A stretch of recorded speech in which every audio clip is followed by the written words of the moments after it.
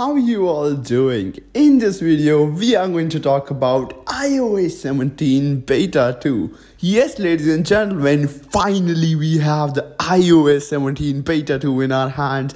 I am so excited. My devices really needed this update because iOS 17 was so freaking bad in terms of especially the battery life. My devices really needed this and your devices needed it as well. I know. Let's get right into today's video and talk about iOS 17 Beta 2. It is finally here and let's talk about it and see what is all new things that I have discovered in this short period of time with playing with iOS 17 Beta 2. Thank you so much for plugging in with me and watching this video. It really means a lot to me. It would be amazing if you guys can hit that subscribe button because I am one of the first person talking about the latest and the best updates on pretty much all devices, and you name it and I'll make the video for you. Make sure to hit subscribe button. It means a lot to me. Now that you've done that, let's dive into today's video. Alright, so if you have been following me for a while, you have noticed that I have made a lot of videos on iOS 17, and the only complaint that I had with iOS 17 Beta 1, this was a complaint which was not just from me but a lot of you guys DM'd me on my Twitter as well at the @techhyped. I do talk to a lot of you guys over on my Twitter. So a lot of you guys also told me that the battery life is something which all of you guys are really frustrated from. The battery life was so pathetic. In the short period of time, of course, I have not played with this update enough to tell you exact figures. But for the short period of time I have played with this update, I have noticed that the battery life may be a little bit better, because after updating earlier, I used to see about in 15 minutes, 15 to 20 minutes, I used to see about 5 to 10% of battery drop, and now it was just 2 to 3%.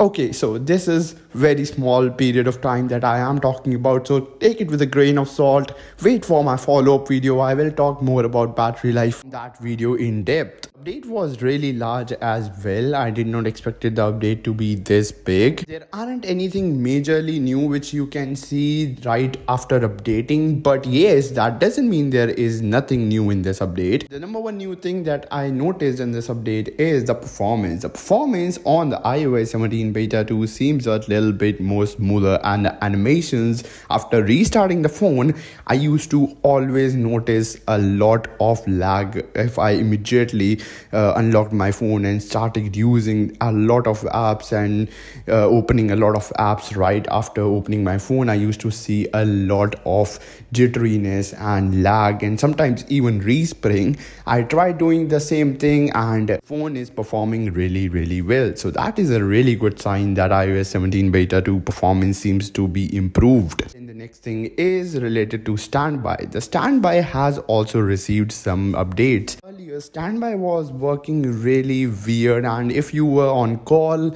and you were using your device on call, it was again and again thinking that you have left your device and in the landscape mode. Most of the time when you are talking in landscape mode, it will, and your phone is on charging, which is 99% of the time, because iOS 17 Beta 1 was really bad in terms of battery life. So if your phone was on charging and you were on call with someone, you will always see the standby screen. That bug is now resolved and the standby screen does not get triggered automatically when you are on call. Then the next thing is the storage. Oh my god, let me tell you, I had to free up so much storage. My device being a 64 and 128 GB device, which I am using even on my 128 GB device, I realized that the system data was taking over 68 gigabytes on my iPhone XR and over 38 GB on my iPhone 12. I mean, still 68 GB on 128 device is okay, it's kind of understandable, but on a 64 GB device, taking more than 35 GB is a bit too mad. So you will receive a lot of your storage back after installing the iOS 17 Beta 2, because after installing this update, I got about 4.2 GB free. That is really good. I got some storage back after installing this update. That is amazing. So if you are also short on storage, installing this update will free up some of your storage. Overall, there aren't anything majorly new that I have dived into this update. This is all the main things that I have noticed till now. There are many more bug fixes as well, which I have noticed, which are now fixed on the iOS 17 beta 2. A lot of bugs are fixed on the iOS 17 beta 2, which is a really good sign. What I think is